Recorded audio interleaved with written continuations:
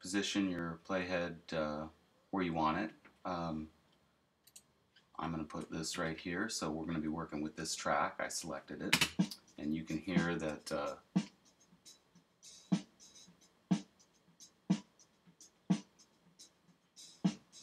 so we have this drum track right here, and all you do is you put your playhead right there and you press S as in Sam, and say you want to loop it right here, click right there and press S as in Sam again. Now you've created this block, and you can just move that around, or you can, that's just by clicking and dragging, or you can right click and you can copy and paste.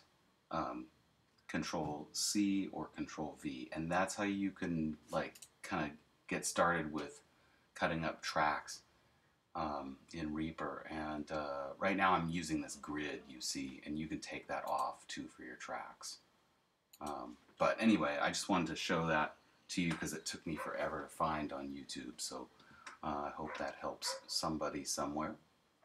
And cats, we'll see you next time. Cheers.